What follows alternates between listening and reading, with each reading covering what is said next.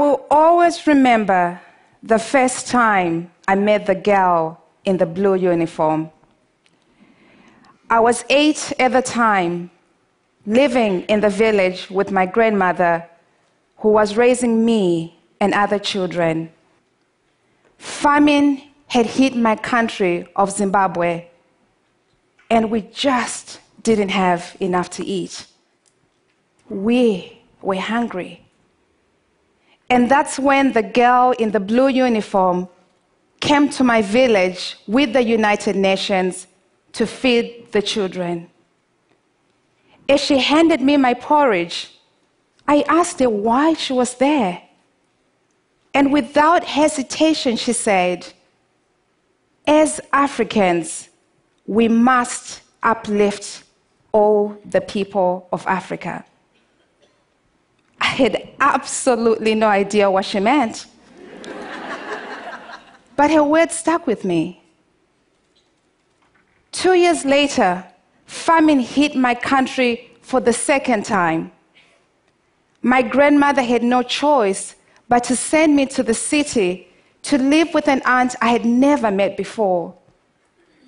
So at the age of 10, I found myself in school for the very first time. And there at this city school, I would experience what it was to be unequal. You see, in the village, we're all equal. But in the eyes and the minds of the other kids, I was not their equal. I couldn't speak English. And I was way behind in terms of reading and writing. But this feeling of inequality would get even more complex. Every school holiday spent back in the village with my grandmother made me consciously aware of the inequalities this incredible opportunity had created within my own family. Suddenly, I had much more than the rest of my village. And in their eyes, I was no longer their equal. I felt guilty. But I thought about the girl in the blue uniform, and I remember thinking, that's who I want to be. Someone like her. Someone who uplifts other people. This childhood experience led me to the United Nations and to my current role with UN Women, where we are addressing one of the greatest inequalities that affects more than half of the world's population, women and girls. Today, I want to share with you a simple idea that seeks to uplift all of us together. 8 months ago, under the visionary leadership of Phumzile Mlambo-Ngcuka, head of UN Women, we launched a groundbreaking initiative called He for She, inviting men and boys from around the world to stand in solidarity with each other and with women to create a shared vision for gender equality. This is an invitation for those who believe in equality for women and men, and those who don't yet know that they believe. The initiative is based on a simple idea that what we share is much more powerful than what divides us. We all feel the same things. We all want the same things, even when those things sometimes remain unspoken. He for She is about uplifting all of us, women and men, together. It's moving us towards an inflection point for gender equality. Imagine a blank page with one horizontal line splitting it in half. Now imagine that women are represented here and men are represented here. At our current population, He for She is about moving the 3.2 billion men, one man at a time, across that line, so that ultimately men can stand alongside women and be on the right side of history, making gender equality a reality in the 21st century. However, engaging men in the movement would prove quite controversial. Why invite men? They are the problem. In fact, men don't care, we were told. But something incredible happened when we launched She for She. In just 3 days, more than 100,000 men had signed up and committed to be agents of change for equality. Within that first week, at least one man in every single country in the world stood up to be counted. And within that same week, He for She created more than 1.2 billion conversations on social media. And that's when the emails started pouring in, sometimes as many as 1,000 a day. We heard from a man out of Zimbabwe who, after hearing about He for She, created a husband school. He literally went around his village, handpicking all of the men that were abusive to their partners and committed to turn them into better husbands and fathers. In Pune, India, a youth advocate organized an innovative bicycle rally, mobilizing 700 cyclists to share the He for She messages within their own community. In another impact story, a man sent a very personal note of something that had happened in his own community. He wrote, "Dear Madam, I have lived all of my life next door to a man who continuously beats up his wife. 2 weeks ago, I was listening to my radio, and your voice came on, and you spoke about something called the He for She, and the need for men to play their role.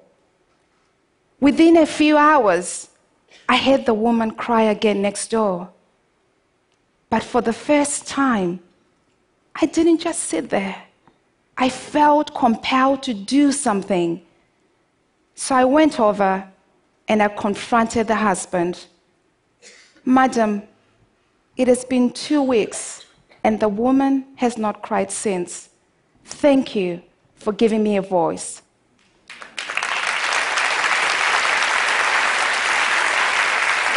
Personal impact stories such as these show that we are tapping into something within men. But getting to a world where women and men are equal is not just a matter of bringing men to the cause. We want concrete, systematic, structural change that can equalize the political, economic, and social realities for women and men. We are asking men to make concrete actions, calling them to intervene at a personal level to change their behavior. We are calling upon governments, businesses, universities to change their policies. We want male leaders to become role models and change agents within their own institutions. Already, a number of prominent men and leaders have stepped up and made some concrete He for She commitment.